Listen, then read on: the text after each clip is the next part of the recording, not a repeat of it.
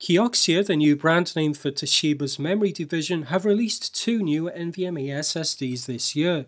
The Exceria Plus is their high-performance SSD for the enthusiast market, but in this video I'll be taking a closer look at their much cheaper mainstream NVMe SSD, the Exceria. The drive is available in sizes of 250GB, 500GB and 1TB. The version I'm reviewing in this video is the 500GB version. This is an NVMe 1.3C drive and an M22280 form factor running over 4 lanes of PCI Express Gen 3. Kioxia quote maximum sequential read speeds of 1700 MB per second, write speeds of up to 1600 MB per second, and 4K random performance of up to 350,000 IOPS for read and 400,000 IOPS for write.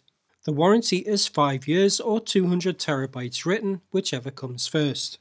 Inside the box, in addition to the SSD itself, there's a small leaflet showing you how to remove it from the packaging, and a quick start guide in several languages. The drive is a plain green PCB with a small sticker, under which are 4 3D TLC NAND chips.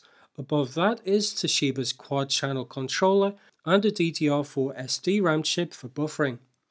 Testing the drive under macOS 10.15.7 Catalina, in Blackmagic Disk Speed Test, the drive managed a little over 1400 MB per second for the write speed and about 1500 MB per second for read. Meanwhile, in AJ System Test, the drive scored better, with 1539 MB per second for write and 1617 MB per second for read.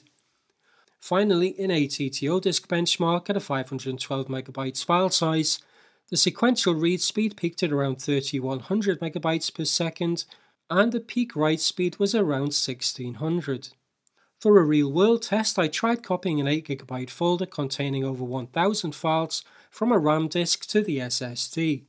Writing the file to the SSD took 7.24 seconds, while reading the file back from the SSD into RAM took 7.39 seconds.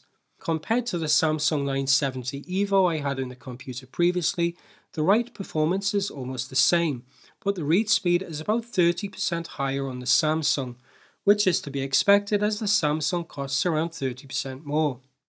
So from the speed test results, we can see that the drive scores broadly in line with the manufacturer's specifications, and significantly better in ATTO, largely due to the fast cache.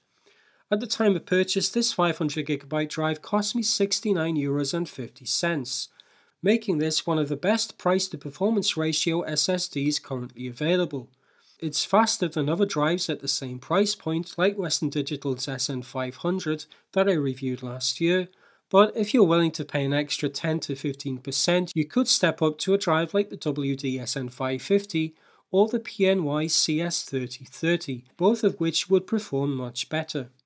As an upgrade to a SATA SSD though, or for a low budget new build, the Kioxia Exceria is a very good choice as an entry level NVMe SSD. That's it for this video, thanks for watching.